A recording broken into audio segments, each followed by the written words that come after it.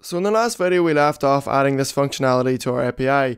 We were able to query the API and it would return a list of all of the relevant posts from the database in the form of JSON. In this video what we're going to be doing is we're going to be going to the actual index page itself, and whenever somebody types into the search box we're going to send a query to our API. That's going to send back some JSON, and we're going to extract important information from the JSON and display it on our homepage. So the first thing we need to do is we need to design the box that's going to appear underneath the search box as we type. So I have the design here on Bootstrap Studio, and what I'm going to do is I'm going to drag in a list group.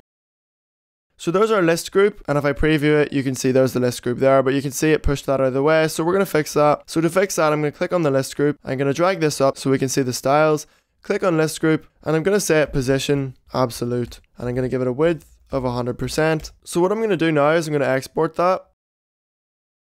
So our design's just been exported, and here is our exported page in our text editor. So I'm going to scroll down, and here's our list group, so I'm just going to copy that. I'm going to go back to our index page, our actual one that is stored with our project, and I'm going to paste it in here. And I'm going to scroll down again, and I'm going to paste it in here.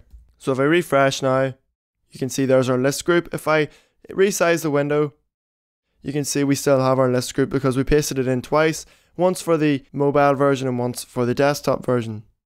So the next thing we have to do is we need to run a function every time someone types into that search box. So to do that I'm going to target the search box. I'm going to add the sbox class to our search box. We're going to scroll up and we're going to add that same class to the mobile search box as well. Now we're going to scroll down to the bottom of the page, and after the document.ready function runs, which means the page is ready to go, we're going to add a jQuery selector for the sbox class, and then we're going to run the function called key up. Whenever the user presses a key, whenever they lift their finger off the key, this function will run. So if I just run a function when that happens, and inside the function what we're going to do is we're going to send an ajax request to our API. So you can see we already have one here, so we're just going to copy this one, paste it in here, and instead of going to API posts we're going to go to API/search search equals, and here we're going to pass in whatever the user typed into the search box, which in this case we do that by saying this keyword to the selector, and then we say this dot val. So on success we're going to run another function, otherwise we're going to say error function, and we're just going to console.log the R variable. So on success we're going to alert the response, and before we run this we just want to change that to query because that's the keyword we actually used. And now if I type something in, the letter H, you can see we get all of our JSON printed back because all of these posts have a H in them. And if we just go back to our API and we scroll down, you can see we're also printing out a pre-tag, so we're just going to delete that. So back on our index page, we're going to say R is equal to JSON.parse the R variable, because R at the moment is just a string, so by doing this we're converting it into a JavaScript object. Then what we're going to do is loop through all the objects that are returned. We're going to say for var I equals 0, I is less than R.length, I++, and then we're going to console.log R. This will just log lots of JavaScript objects, and we're actually printing out R, so we just want to do RI to access an individual object. Type in the letter C, you can see now we get the JavaScript object returned. We only want to access the body element, so we can just console.log RI body. So we're almost done, but before we're finished, what we have to do is scroll up to our list group. We want to delete all of these except one, and we're going to give our list group an ID of autocomplete. We're going to copy that, give the other list group an ID of autocomplete, and delete everything in it. The only reason we're keeping one is so that we know the format of a list group item. So we're going to cut that, scroll all the way down to the bottom, and what we want to do in our loop is append items into our list group. So to do that, what I'm going to do is I'm going to target the list group with the hashtag autocomplete selector, and I'm going to say .html. And the way we do that is we just, inside this function, we pass this function itself. So we do autocomplete.html. And then what we do is we append on the rest of our string. So in this case, it's going to be the div that we want to append in, just like this. And we change the list group item from list group item 1 to whatever we want. In this case, we're going to say the body of our post.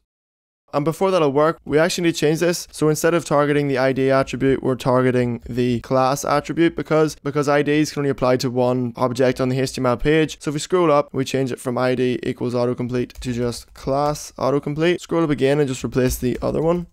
Type in the letter C. Now you can see all of our auto-completed suggestions come up, but if I type in again, you can see they're not actually disappearing. So to fix that, all we have to do is scroll down to the bottom of our page, and the first time we run our function, we're just going to copy this. Before we actually run the ajax function, we're just going to paste it in here and change it to empty. So in other words, we're going to set the HTML, which is the inside content of the autocomplete element, to empty. So if we refresh, type something, I could say hello. You can see all of these list items have the word hello in them. If I type in world, you can see that it's anything with the word hello world in them. And if we wanted to, we could make that a link. If we wanted to, we could include more information. We could include who posted it. We could include the date that it was posted. Because looking at our JSON, you can see we have the username and the posted at already included in the JSON. So it's already being sent to us. We're just ignoring it currently. And you can see if I shrink the window and type something, it works as you would expect. We have these tiny buttons in front of our list item, and we can fix that really easily. We can just right click on our list group, go over here, and in the autocomplete class, what I could do is I could just increase the Z index to 1000 or 100 would do, or 100 or 1000, any number that's bigger than whatever's behind it. And now you can see they've just disappeared. So before we go, we can just do that. We can say Z index 100,